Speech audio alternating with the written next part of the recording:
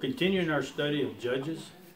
This week we're going to talk about Gideon, someone that, one of those stories that we're all quite familiar with, or particularly the name Gideon and some of the events that went on in his life. But by his own admission, Gideon was an ordinary farmer in Israel from one of the least thought of tribes, Manasseh, and from one of the least thought of families, and he was the youngest in that family. So he didn't look upon himself as anything special. But that sounds like just the kind of person that God could use to do His work, to do His will. And that's what we're going to see today, how Gideon listened to God and followed God and helped deliver the Israelites. So we're going to pick up in Judges chapter 6. We're going to read verse 1 and then 11 through 16. And the children of Israel did evil in the sight of the Lord, and the Lord delivered them into the hand of Midian for 7 years. So the period of Judges that we've started talking about last week, this was a very dark period in Israel's history. And we're seeing again today what we're looking at. They find themselves in trouble. They find themselves turning away from the Lord. They find themselves doing things they shouldn't do, and then they get in trouble, and then they cry out to God, and then God delivers them provides them with a judge to lead them and delivers them, and for about a generation, everything goes well. And then that judge dies off, and then it's a free-for-all again. They're scrambling to see who's going to lead them, forgetting that God is their king. We talked about that last week. And so the Midianites, of course, I guess technically you could say they're all kinfolks over there, but we all are. I mean, Adam and Eve, and then from there we came. But the Midianites were kinfolks. They were descendants of Abraham and one of his wives, Keturah, or not a wife, I guess. She might have been one of his concubines. Abraham and Keturah. These were their descendants. And they had already fought with these folks once before. You remember they tried to stop the Israelites when they were coming into the Promised Land. But here we have the Midianites, and the Israelites had turned away from God. They were worshiping pagan gods, and the Midianites had come in to do their will upon them. And they would come in once a year during the harvest time, and they would raid, and they would steal everything, the food and everything they could find. So the Israelites were really oppressed. And then verse 11 it says, And there came an angel of the Lord, which sat under an oak, which was in Ophrah, that pertained unto Joash the Abiezrite, and his son Gideon threshed wheat by the winepress to hide it from the Midianites. So here God sent an angel of the Lord. This is another one of those times that a lot of people think this is pre-incarnate Jesus. And He's there under an oak tree watching Gideon. And what's Gideon doing? It's harvest time. And it says here that he was threshing wheat.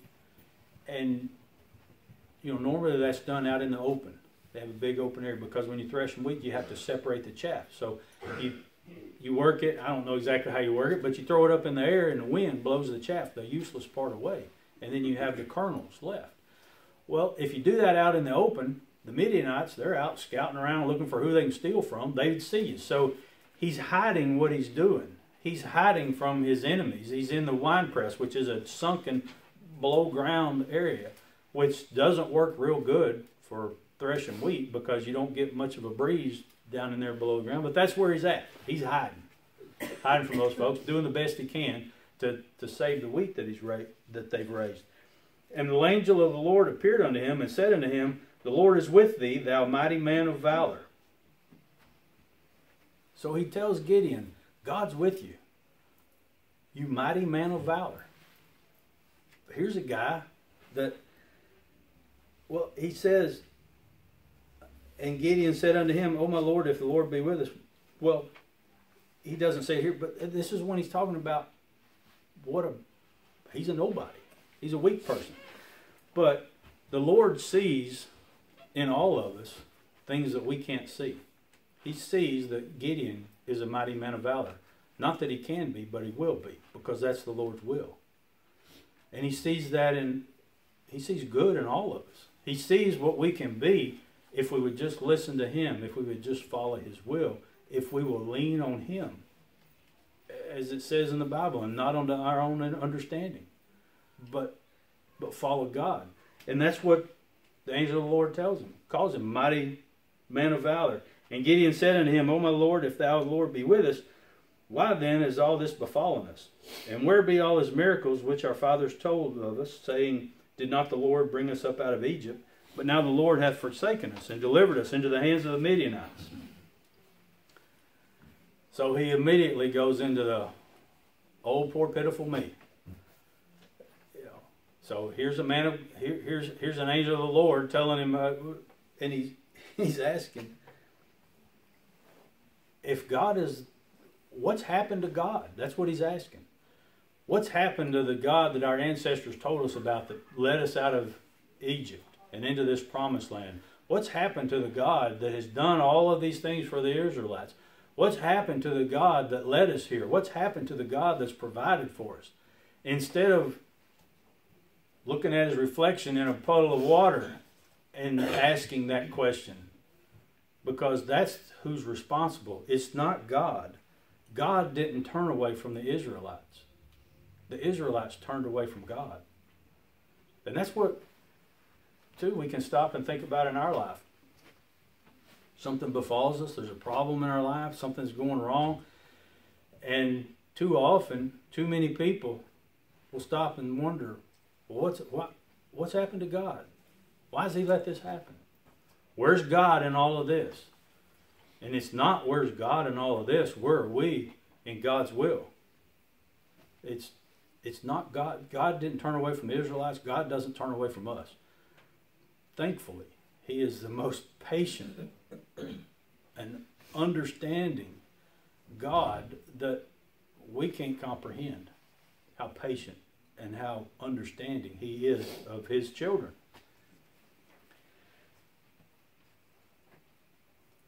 And the Lord looked upon him and said, Go in this thy might, and thou shalt save Israel from the hand of the Midianites. Have not I sent thee? The Lord again is seeing in Gideon what Gideon cannot see. He called him a mighty man of valor. And he tells him, he didn't chastise him about where's God in all this, what's happened to our God and all. He could have stopped and explained to him, but he's going to show Gideon just what God will do. And Gideon will understand that it's not the Lord that's turned from him. He's going to understand by the end of this that it's Israel that's turned from God. And he's telling him here, he's telling him that you're going to save Israel from the Midianites. Have not I sent thee? Meaning, is it not God's will? Is it not my will? Has God not sent you to do this? Well, of course, if God sent you to do something and do a work, it's going to be accomplished. And he said unto him, O my Lord, where shall I save Israel? Behold, my family is poor in Manasseh, and I am the least in my father's house. So again, this is where he's talking about he's not able. And that's exactly right. He's saying, how are you going to send me? Why are you going to send me? Because I'm nothing. That's exactly right. When we're compared to God's capability, we're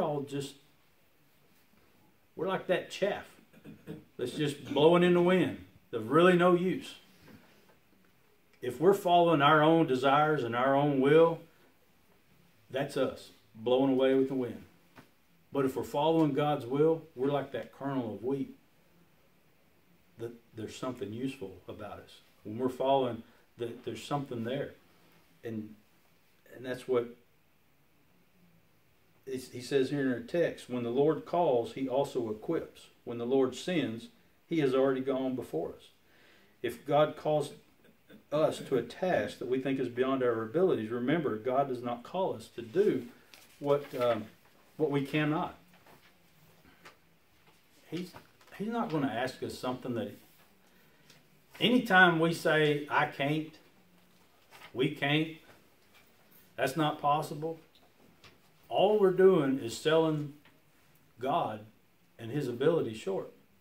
Are we going to tell God that he can't do something? Are we going to tell God that he's not capable? He's the creator of everything and all things and everything we can see and we cannot see. Anything that we can imagine, we cannot imagine. God is the creator of all of it.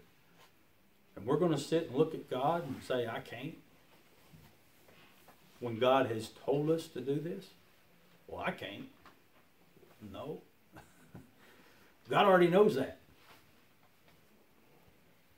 But you're equipped because of God. If you know Jesus Christ as your Savior, if you know and you follow God's will and that's your desire, of course we can. And the Lord said unto him, surely I will be with thee, and thou shalt smite the Midianites as one man. He says I can't, and God says, yeah, you will, because I'm there. I'm with you. And smite the Midianites as one man. This is kind of setting him up there. It's not going to be just a single part, but he's fixing to show him how he's going to deliver the Midianites, and he's fixing to do it in a manner that everybody knows it was God and not them. Sometimes we have to be reminded of that. Judges 7:2. Well, before we go into Judges, first of all, right after this, Gideon doubted. You know, and there's nothing unusual about that. There's nothing odd about it. Sometimes we get to reading about these people in the Bible, and like Gideon here, where he wasn't so sure, so he asked the angel, you got to show me a sign. I need some affirmation. And he said, I'll come back tomorrow with an offering, and I need you to prove to me who you are and what can be done and what I'm going to do. So the angel of the Lord said, fine. So Gideon goes back the next day. He cooked up the meal, whatever, and he goes back. He prepared it, and he set it there on an altar. And the angel of the Lord lit it up right there. Just poof. Burn up the offering. To show him proof that he was who he said he was. To show him proof. To give him some affirmation. To comfort him. To help him feel like this really is what, I'm so, what I'm telling you. And so Gideon, he got it. Okay, yeah. And then a short while later, when God was telling him what the task is going to be, and so Gideon again is wavering. But like I said, sometimes we look at these people, and so a second time before Gideon's really accomplished much, he did go into a town and he took down some Asherah poles and things, and that gave him confidence that first time. And the people of the city were wanting to kill him, and he got delivered out of there. And so he started out small, a small thing, and so now it's time for him to take on the Midianites and deliver Israel from all their bondage from those people. And once again, he's asking for a sign. And like I said, we look at people all throughout the Bible. People are always asking for a sign. Show me proof you really are who you say you are, and show me proof that I need confidence. Well, we shouldn't look down upon these people asking for that, because we do the same thing ourselves all the time. We question God. We feel it on our heart. We know that we're convicted to do something, to say something, to you name it, whatever it might be. And we find ourselves thinking, okay, yeah, I know, but what would really set me off on to doing this task is if I just saw a sign. Show me a sign, God. Show me what, and we're in the same boat as what Gideon was here. We're doubting God and His Word and His will. But you know what? I said, God's patient. He's understanding. Okay, I'll show you a sign. And so Gideon, this is where the fleece, the wool came in, where Gideon said, okay, I'm going to put the wool out there, and after the night and the dew settles, the wool will be wet and the ground around it be dry. And so the next morning he wrung a whole cup of water out of the wool, and the ground around it was just dry, and there was all kinds of water and wool. Okay, well, that's easy enough. So tonight, do it the other way around. Still not good enough. So tonight, make everything else wet and the fleece dry. Okay, so sure enough, that's the way it turned out. Well, so he's building up his confidence. He's getting a little more mature. And the Lord said unto Gideon, the people are that are with thee are too many for me to give the Midianites into their hands, lest Israel vaunt themselves against me, saying, mine own hand hath saved me. What he's telling them here is Gideon has gone and gathered up an army to represent Israel, to fight for Israel. He's got 32,000 people. And God tells him that's too many. He's still got a lot less than the Midianites have. They're still going to be outnumbered with 32,000 people. But God said no, because if you go and you fight with 32,000 people, all you're going to do is think, look what I did. Look what we did. We Israelites can take care of ourselves. We kicked the Midianites and kicked them out of here. Well, God's telling him that no, that's too many people, because that's what will happen. So you got 32,000 people. Go and tell all of them that are scared to go home. If you're afraid of what's about to happen, just get on out of here. 22,000 people packed up their stuff and went home. He said, got 10,000 left. You still got too many.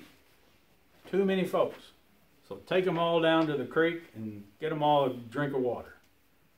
Paraphrasing all this. So they go down, and God tells Gideon to watch how each person drinks.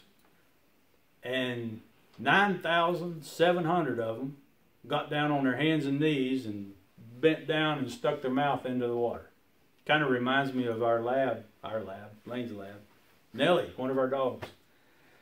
Nellie drinks water unlike anything I have ever seen in my life. She has a pan of water, and she buries her whole muzzle in the water. I don't know how she does it and doesn't drown. I'm telling you, she blows bubbles while she's drinking water. She's down with the water and nose down. She can't lap water like Willie the Basset. He's sitting there just lapping up like you expect the dog to do. She can't do that. She buries her nose down in the water. Well, that's what these people were doing. 9,700 of them got down on their hands and knees and put their mouth down in the water and started drinking water. I talked about this a little bit a month or so back on Sunday in the welcome. 300 of them were on task. 300 of them got down and got a cup of water and brought it up and drank it out of their hands. Lapped it up like a dog, he says. Well, you get it up and then you can you can lap up the water. But they had their heads up and on a swivel, watching what was around them. They were the guys. 300 of them. So he took 300 of them. He says here, in one sense, we can be assured that God will thoroughly equip us for every good work. And in another sense, we can never think that it is by our own skill, intelligence, or strength that the work gets done. The Apostle Paul reminds us that God did not call the wise, the mighty, or the noble. Instead, he called the foolish, the weak, the base, and the despised, which is us. So he's got Gideon, and there's 300 folks there. Now, Gideon didn't ask, but God once again gives him confidence. And he tells Gideon to go down to the camp. So Gideon and his aide go down to the camp of the Midianites. And you remember, they like to camp down in the plain. They like to camp down in the flat, down in the valley, so they can spread out and fight. They're not fighters in the hills. They like being down there with their equipment. And he's at a campfire, and one of them starts talking about, I had a dream. And I dreamed this loaf of barley rolled down the mountain and wiped out all the tents and all of us. Just took us all out. Kind of sounds odd, but barley being one of the least valuable grains and crops, that's pretty much what the Israelites were left with to eat, was the barley. A loaf of barley represented the Israelites. And the other guy sitting around the campfire recognized this, what was going on. He says, well, God's delivered us already he delivered the Israelites already. God's going to take us out. That's the Israelites taking us. And so here it is about the middle of the night. 16 through 22. And he divided the 300 men into 3 companies. And he put a trumpet in every man's hand with empty pitchers and lamps within the pitchers. So we're not talking about a brass trumpet like you go and see somebody play. We're talking about a trumpet, a ram's horn. if you ever ran dogs in this area years ago, everybody's in their pickup truck had a ram's horn or a cow's horn to blow when they're trying to round up their dogs. Or at least everybody in deer camp, I can remember Billy John having one, and Dad had one, my grandpa had one. It's kind of neat, you know, for them to let you blow the horn. Well, all of them have one of those, and it'll make quite a sound. It's quite loud. You can hear it from a long ways off. So everybody had that. And in their other hand, they had a torch. And they had a clay pot over the torch. Which means that that torch wasn't flaming up inside that clay pot. They had lit it and then they put that over it. And so it just smoldered. There's just smoking and smoldering. There's some embers in there, but it's not doing anything. And he said unto them, Look on me, and do likewise. And behold, when I come to the outside of the camp, it shall be that as I do, so shall ye do. So Gideon's telling them. He split them all up into 3 groups of 100. So they've surrounded the camp. That's what they're doing. And he tells them, when I come out, you just watch me. And as we come up on the camp, do what I do. And when I blow with the trumpet, and all that are with me, then blow ye the trumpets also on every side of all the camp, and say, The sword of the Lord and of Gideon. So you can imagine that in a battle, not every single soldier will have a horn, will have a trumpet, will be blowing a horn. They blow these to give signals to the troops, to tell them what to do, to advance. There's different sounds. I don't know what all of them were, but that's how they got signals to the different people fighting within a battle, because you can't just yell at somebody and say do this, and of course they don't have radios to radio somebody for help, so they would blow these horns. Well, if 300 people have a horn, I don't know how many fighters they had per horn in a normal battle, but if you got 300 horns blowing, that's going to make somebody think there's a lot of folks here, because that's a lot of noise. There's a lot of horns. They must have They got an army that's never been seen before. They got an army that's never been seen before. They got God with them. But they've got this mighty army. 300 horns blowing. Oh my gosh, how many people must be out here that they're directing with these horns? And so he tells them all to blow their horns and to say the sword of the Lord and of Gideon. To let them know they're coming at them. The sword of the Lord and of Gideon. And what do they have in their hands? They got a trumpet, they got a horn, and they got a torch. You notice they don't have any swords. They don't have any slings. They don't have anything to fight with except God. So Gideon and the 100 men that were with him came unto the outside of the camp in the beginning of the middle watch, about midnight. And they had but newly set the watch. They had switched over people. The folks watching, they had changed the guard. And they had but newly set the watch, and they blew the trumpets and brake the pitchers that were in their hands. So you blow these trumpets, and you got this ram's horn in your hand. You blow these trumpets, and you smash that pot. Because it's just a pottery pot, and it'll break and crumble. So it makes an awful noise, I'm sure. And they're thinking, what in the world do they have? And then when you have a smoldering torch that's been deprived of oxygen, and you break that pot and you start waving it, all of a sudden it'll just burst into flames. It'll just blow out. And so now you got 300 of these torches just blowing up this big flame. And the 3 companies blew the trumpets and brake the pitchers, and held the lamps in their left hands and the trumpets in their right hands to blow withal. And they cried, the sword of the Lord and of Gideon. And they stood every man about in his place around the camp, and all the host ran and cried and fled. They didn't do anything. They blew their horn, they broke the pitchers, they waved their torch around and blew the horn some more, and stood and watched. Stood and watched what God can do. Just stand back and watch me, guys. That's what God told them. Stand back and watch what's going to happen. And the 300 blew the trumpets, and the Lord set every man's sword against his fellow, even throughout all the host. And the host fled to Beth-shittah and Zereth, and to the border of Abel-meholah, and unto Tabbath. So all these people in this army, this great big army, We don't know how big it was, but it was more than 32,000 people.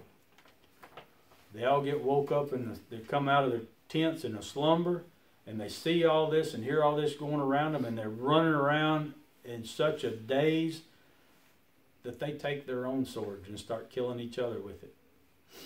Because in the pitch of dark of the night, you know, these folks all looked alike. These folks probably all dressed alike.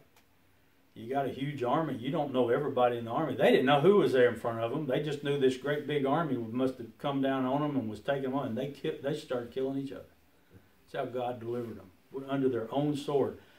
God will provide a sword. He provided a sword in their own swords. And they ran off.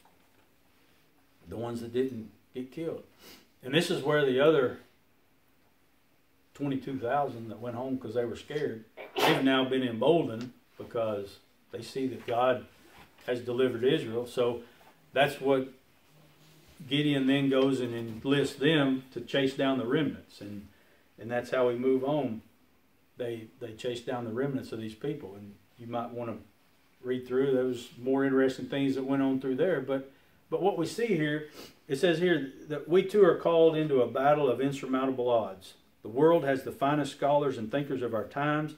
They have all the money and all the resources. Evolution and so-called science seem to have won the day. The Genesis account of creation is relegated to the superstitious myths of ancient times. But still we are called to earnestly contend for the faith which was once delivered unto the saints, that is under heavy attack.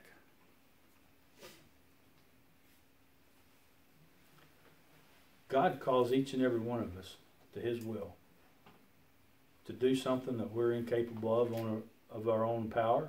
And we all know that.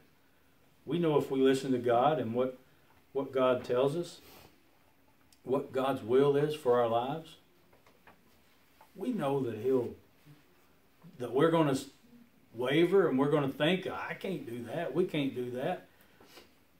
No, we can't. But we can through God, just like Gideon. That's what this story is here for, is to give us encouragement and reinforcement. And yes, we can do that.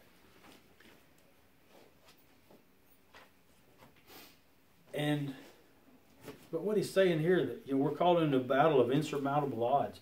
It was quite disturbing. I'm sure a lot of y'all have seen. I mean, this goes on each and every day. Not just necessarily in our neighborhood, but all around the world, all around our country, and sometimes in our neighborhood. But there was a university in Wisconsin, and there were some people protesting because of what was being shown and what was being said, because they didn't like it, because it offended their progressive views, they think. Their so-called progressive views. They think you ought to be able to do anything you want to do. They're just like the pagans that steered the Israelites the wrong way. And then the Israelites, of course, just fell in right with it. But there was someone there on that university giving a speech and showing a movie, a video, a documentary. And he was telling people that a woman is a woman and a man is a man. I mean, that's what this was about. That there is no, you can't change what you are. And so this is what, so the people that didn't believe in him, the people that were thinking that they should be able to say anything they want to say and do anything they want to do, they were protesting. And out there among those that were protesting, they were throwing quite a fit, was one young man that had a Bible and had a megaphone, and he was reading Scripture. You know, he was outnumbered, but God was with him. God gave him the strength and lifted him up. It's just my opinion and what I saw of it, to the point where they came and they were just all around him and making threats and this and that. They took the Bible from him. They took his Bible from him and started ripping the pages out of his Bible and throwing them on the ground. And one of them even ripped a page out and started eating it. And of course everybody's alarmed at that. And then I got to thinking, that's kind of ironic, because there's a place in the Bible, I didn't look up the exact scripture, but it's talking about eating God's words and how it tasted like honey, how sweet it was. And I'm thinking, maybe this is how God's God's there with this young man. This young man, as far as I know, when I saw, these people didn't hurt him or anything. They just tried to scare him off and just beat him down in that manner. But I want to know today what that person thinks that ain't part of God's word. You know, did they find it sweet and fulfilling and yet not ready to admit it? I think they will. They will one day. They're going to realize what they said, what they did, and what God's done. But maybe that's the way God will help those people. We don't know. God's ways are not our ways. But if he puts a burden on our heart, and if we're convicted to step up and do this, we can be confident that he's with us. Pretty amazing to see what happened there and see what might happen from that. Gideon is a mixed bag of faith and doubt. At times, he was that mighty man of valor. At other times, he needed a sign and a fleece. Gideon was a man of faith, but he also struggled to believe.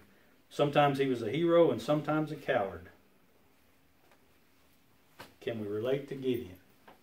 We can. Can we also relate to the father who asked the Lord Jesus to heal his son, who was possessed with a deaf and dumb spirit? Jesus said to him, "If thou canst believe, all things are possible to him that believeth." The father responded by crying out with tears, "Lord, I believe, help thou mine unbelief." He says here, I feel that way a lot. I believe what the Lord says, the entire Bible, cover to cover, yet I struggle to believe, to put my faith in practice. I also have cried out to the Lord in tears, help thou mine unbelief. He's asking, have we ever been there? Of course, we've all been there. We read the Bible. We believe the Bible. We understand and look at what these people have gone through and how God delivered them.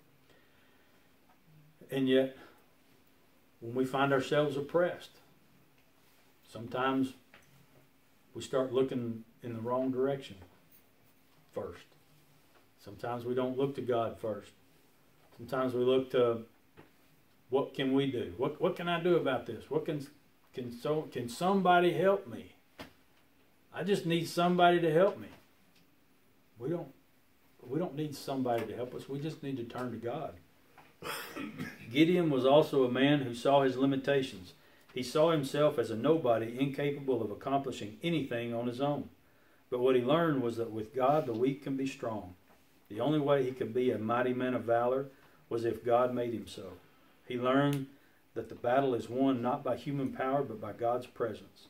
Whether it be a battle with the Midianites or with destructive addiction, the victory is won by God alone.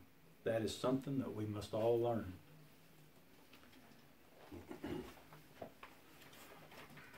We have to learn that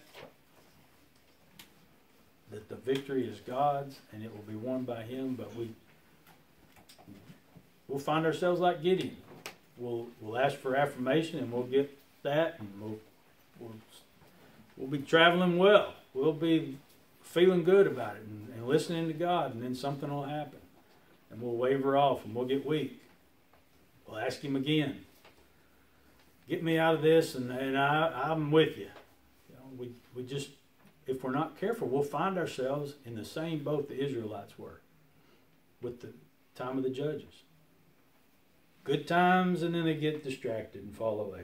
Things get back on track and things are going good, and then we get distracted again. Okay, it's all about us. The bottom line is God will win. God does win. We've all read the end of the Bible. We know how it ends. Jesus Christ is going to come back. He's going to finish things up according to God's will, and we're going to have a new heaven and a new earth, and we're going to spend an eternity in their presence. God wins. In his battle and through his victory, will he use us? He wants to use us. He wants to use each and every one of us. We just need to answer the call and be confident that he'll deliver us. Be confident, like that little guy. He wasn't a little guy, but he was a young man that was quite outnumbered and outmuscled. And he stood there and read God's word to him. He witnessed to those people, regardless of their feelings towards him. But what he did will give somebody strength. Will give somebody. God used him, and he didn't use him for nothing. God wants to use us, and he doesn't use us for nothing. He's got to work for each and every one of us. We just need to be receptive of his will. And with that, I'd like for us to go to Lord in prayer. Heavenly Father, we come to you this morning, thankful, Lord, to know that you win, that you have won, that Jesus Christ, death on the cross, and our accepting of this has delivered us into your hands, of which no one can pull us away.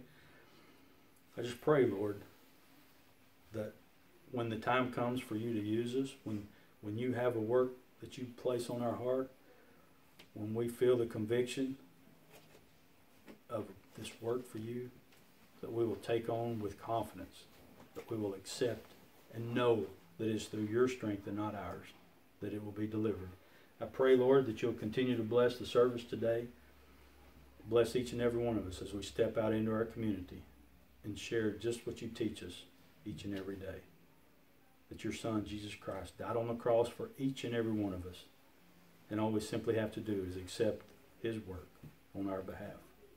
I ask you to forgive me of my sins. In your Son, Jesus' name we pray. Amen.